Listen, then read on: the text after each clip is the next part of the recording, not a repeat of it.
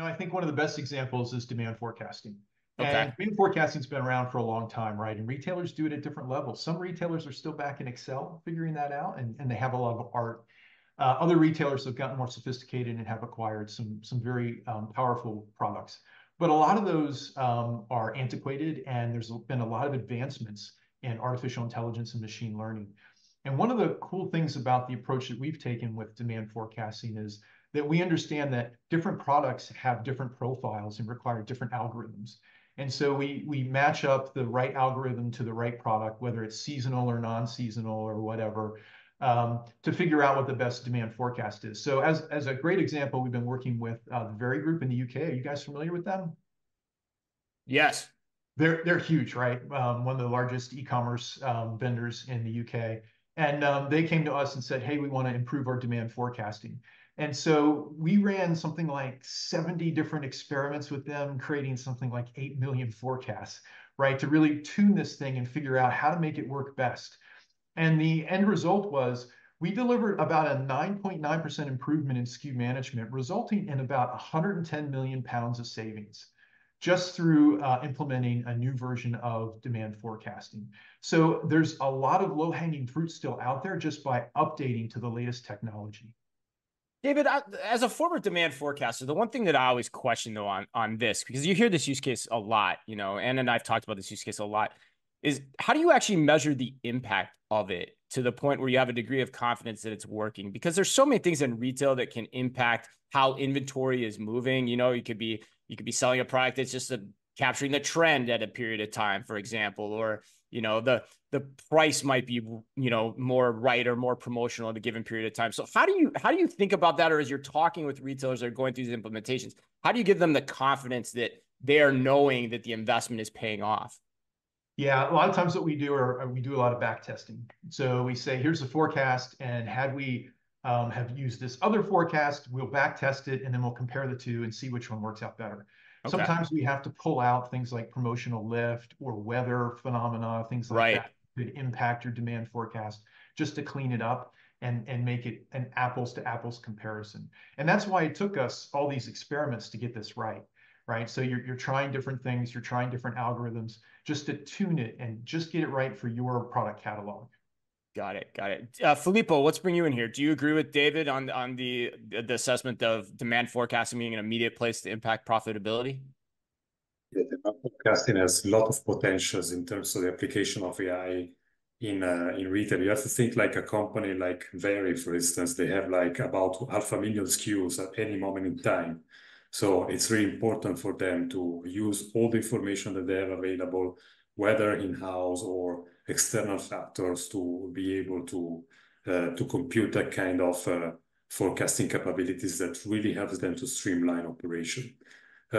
Maybe another application of AI, and in particular of generative AI, that we saw retailers are already investing in it and are already implementing, is generative AI for product description. Again, it's something that, especially in e-commerce, e-commerce retailers, they have a lot of SKUs all the time, and they really need to ensure consistency in terms of product description. So that's really useful to have a tool like generative AI to create the same level of product information for all the range of products that retailers can sell. Mm. Yeah, on that, we have a customer that went through that very use case. This customer was a West Coast retailer that was importing a lot of products from China. And so the product descriptions were very scant. So like you get things like bicycle. Right. If you're lucky, probably too, Yeah, right? Yeah, right.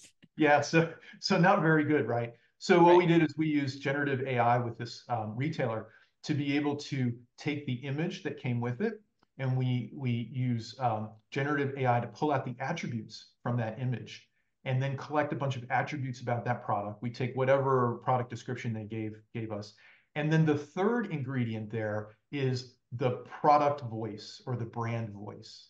Right. So for example, the Target brand voice is very different than a Walmart brand voice. And so yes. you want your descriptions to be in that right voice. So we used all that information to generate product descriptions. They said it would take between 1 and 2 weeks for them to get a new product up on the website before this, after it took 1 to 2 days at most.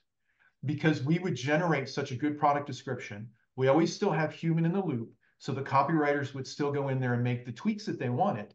But that really, really sped the process up. Getting those products on the web allowed them to sell sooner and make more money.